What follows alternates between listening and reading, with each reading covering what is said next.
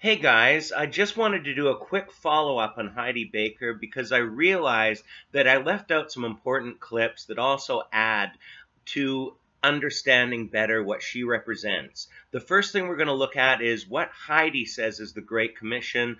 You'll find that it's quite different than the Bible, and we'll look at a couple more other things as well. The Great Commission. That's the reason we're alive. We're alive because we're commissioned by God. Think of it. The God who created the universe, God who created us, the one whose image we're made in, called us to go and let everybody find out who he is. That every child on the planet, man, every woman, every child, every person of every race, of every socioeconomic background would find out that the God of the universe made them and loves them and wants them as his sons and daughters. So why would you not want to give your life for that? I mean, it's the greatest privilege that exists on the face of the planet, that you and I, that we could be possessed by the Spirit of the living God, and in love, by love, compelled by love, through love, go out there and let people know they have a home, and they have a daddy, and they have a Savior, and they too can be filled and possessed by Holy Spirit. Great Commission. Let's all go and find and seek the lost and bring them home. Okay, so there we have it, folks, the Great Commission according to Heidi Baker. Now, she started off good by paraphrasing what it says in Mark 16:15. He said to them, "Go into all the world and preach the gospel to all creation." But apparently her gospel is simply that God made them, loves them, and wants them as sons and daughters, and that they can be possessed by Holy Spirit. And just to be clear, God doesn't possess anyone. We surrender our lives to him and invite him into our lives. Possession is a forcible takeover against someone's will. And that's what demons do. And once again, she mentioned Holy Spirit, not the Holy Spirit. So maybe the spirit she's talking about does possess someone. So let's take a look at what the dictionary translates the gospel is. It says the message about Jesus Christ's life, death, and resurrection, the kingdom of God, and salvation through Jesus. That sounds a bit more detailed than the message she gave, because with Heidi's message, as with what seems to be the message of all in Bethel and the New Apostolic Reformation, there is no mention of sin or repentance or understanding why we need Jesus for salvation or what we're actually being saved from at all. This is the false gospel that's leading so many astray today. We also saw a clip in her interview with Sid Roth when she explained about seeing angels and Jesus, but let's listen to a good biblical explanation from when we understand the text about this topic. And suddenly I saw an angel on the right, an angel on the left, and Jesus stood behind him and pointed to me. This man's telling the truth. Listen to him. Jesus is between 5'11" and about 6'1". I'd say he's taller than I thought he was. And he put his hand on this shoulder and he looked at me. He said, "Go tell my people I'm coming." I stood there and I was at the Lord's left hand, and this was not a dream. This was as real as life here. And he said, "Young man." I can feel him it's like he's walking up to me across the room and just tapping me on the shoulder. "Kim." And I'm standing with Jesus, and I see God the Father in front of me. There are teachers who will claim to have had a face-to-face conversation with God himself, but it's a lie. How can we know that? For lots of reasons, but in short, because Jesus warned that false teachers would claim such things. If anyone says to you, "Look, here is the Christ," or "There he is," do not believe it. For false Christs and false prophets will arise and perform great signs and wonders so as to lead astray, if possible, even the elect. See, I have told you beforehand. So if they say to you, "Look, he is in the wilderness," do not go out. If they say, "Look, he is in the inner rooms," do not believe it. For as the lightning comes from the east and shines as far as the west, so will be the coming of the Son of Man. The next appearance of Christ will be seen by the whole world, not a select few in secret. Joseph Smith claimed that God the Father and Jesus Christ appeared to him and told him the church had become an abomination. So Smith started his own church full of destructive heresies. He was a charlatan, and so is every other modern-day false prophet claiming to have had a personal audience with God. God. We will hear in their teaching many other lies when we understand the text.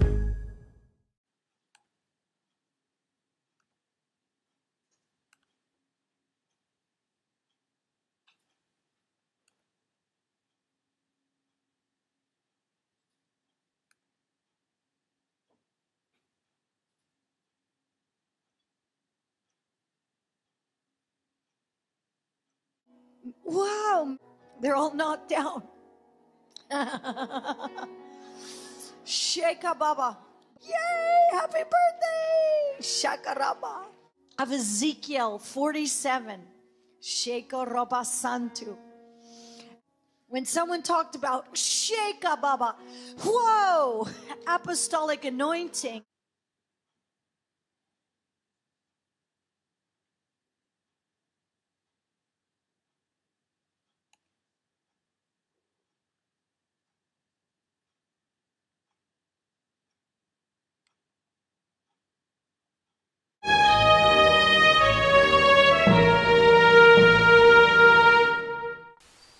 Hi, I'm Andrew Strom, author of the book Kundalini Warning, False Spirits Invading the Church. The stuff that's been invading in the last, say, 16 to 17 years, I believe it's the worst invasion in church history. Disturbing stuff coming in while I was involved. I actually hated church, hated missionary work. Love Jesus, though. Jesus is nice. It's all the rest of you people that make me sick. In Hinduism, one of the most common ways of experiencing a Kundalini awakening is through a guru placing his hand upon your forehead.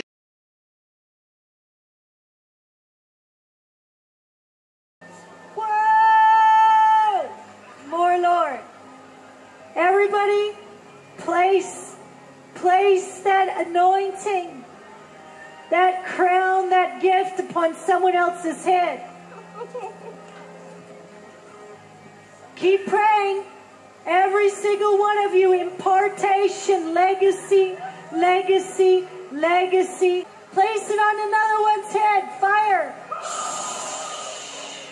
Legacy, legacy.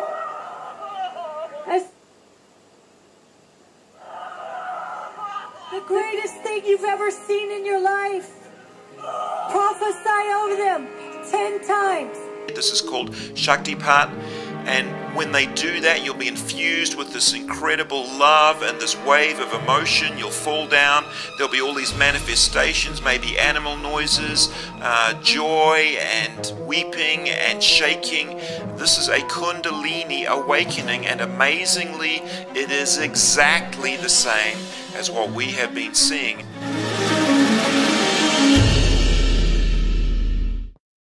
Now, one of the very clearest signs of a Kundalini awakening has always been these Kriyas. You see this woman involved in the New Age movement. She's walking along exhibiting these Kriyas happening, involuntary jerking motions. And the staggering thing about it is that we are seeing again and again and again these exact same type of Kriyas.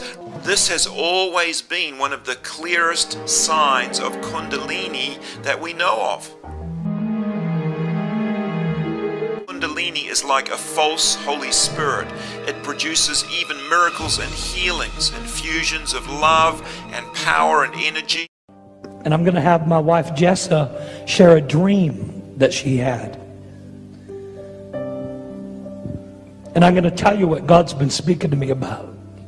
And I believe it's the key that's going to release the greatest miracle anointing for the church.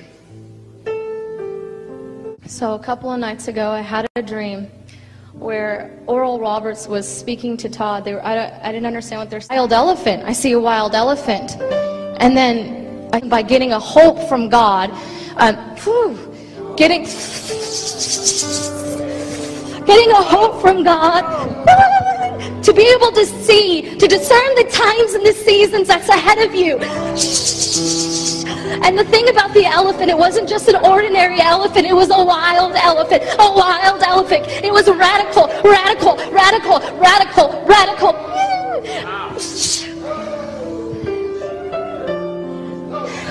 And the elephant... all these kinds of things, and yet it's the Hindu version of the Holy Spirit, and it's not holy.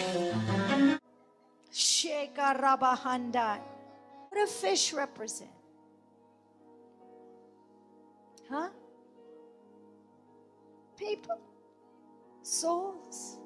Fish? I like that they're of many kinds. You know, God likes to mess us up. He likes to send in strange fish, weird fish, strange fish, strange weird fish. He likes it. He likes the fact that we're different. He likes the fact that we're all different. He likes to send in strange weird fish. Mess up your church. He likes to mess up your church. In lots of love, he loves to mess up your church. Watch out. People may be swimming on your carpet.